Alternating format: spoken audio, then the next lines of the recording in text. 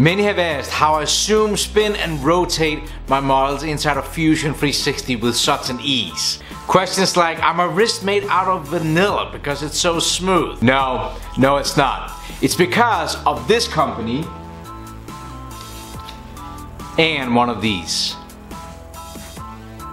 Now before we get too deep into details, it is important for me to tell you that I did not get paid to do this video. However, 3D Connection have been kind enough to lend me the devices you're going to see in this. Well, that's actually not true. We should probably start from the beginning. Back in the mid-2000s, I bought this one here. See, I started to do a lot of design and cam work, and after 10 hours in front of the computer, my hands started hurting from clicking the mouse, and my wrist was really just irritated. So I bought one of these. Now this is a space navigator, and if you go to 3D Connexion's website today, it's $109. Now that's a lot of money. I tried to look at it a lot like another tool, like if it was a new hammer or if it was a measuring caliber or something in that order. I was so happy with the device that I actually wrote a blog post about it on catcamstuff.com.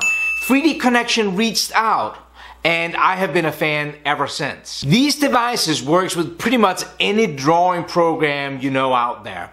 I have used it with Mastercam, with SolidWorks, I've used it with CamWorks, of course Autodesk Inventor, Inventor HSM, HSMWorks, and Fusion 360. Now this is my current device.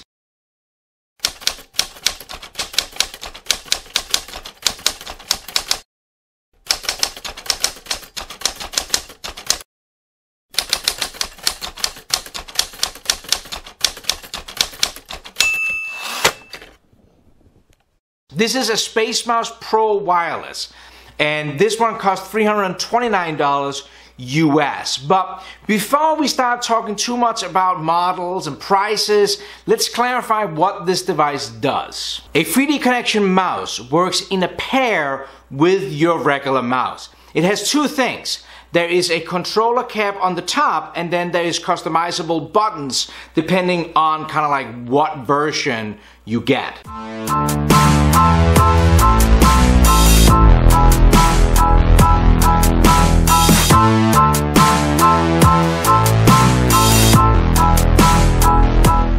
Let's make the comfortable robot lady explain the controller cap. The key to all 3D Connection navigation devices is the controller cap. Pressure sensing technology allows the cap to be a virtual extension of you. Manipulate the cap to simultaneously pan, zoom, and rotate 3D objects, or fly through three-dimensional worlds with an agility you can't attain with a keyboard and mouse. Optical sensors give the cap precise control of 6 separate degrees of motion, and intuitive software allows you to accelerate or decelerate actions with a gentle touch. So the way I look at it is that the controller cap is like holding the part in your hand and be able to spin it around, zooming in and out, while you can point and click with your mouse wherever you need on the part. If you're a Fusion 360 user, this is like eliminating holding down Shift while holding down the middle mouse button to rotate, and also scroll the wheel to zoom in and out. Then there is the customizable buttons. Now, my old one here has 2 buttons on the side that is programmable, where this one here, as you can see, has a lot more different types of buttons on it. The software is cool. It knows what CAD software you use. You can see here that it says Fusion 360. And you can assign all kinds of functions and buttons like extrude, sketch tools. But honestly, I don't use the programmable buttons at all. Besides a little bit of palm support right here when you're holding your hand, this model here does the exact same thing as the newer model. And this controller cap, that's worth all the money for me. I also have to point out the quality of these 3D Connection devices.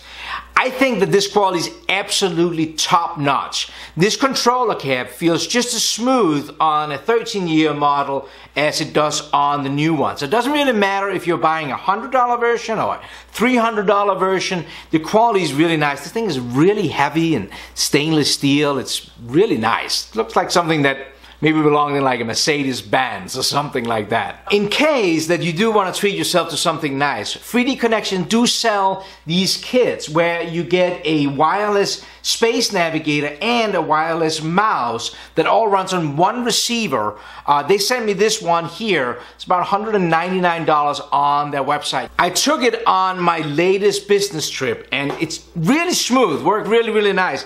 And it comes in these really nice protective cases, so when you have them like in your laptop bag, really nice sturdy cases that is both one for the mouse and one for the 3D navigator here. Really sturdy stuff that can really take a bag. In conclusion, it's important to state that you don't need one of these devices to run your CAD software. Also, it takes about a week or so to get used to it. In the beginning, you touch the controller and your piece just flies right off the screen. In my opinion, if you're spending less than 30 minutes a week inside of your CAD software, I would not blame you for going ahead and spend your money somewhere else. If I did run an engineering department, I do think I would find the money to go out and buy these and even be okay if a few people didn't adapt to them and decided not to use them. Quick view on what I'm using, how I'm taking that zoom and rotating, and kind of my opinion about them. Take care.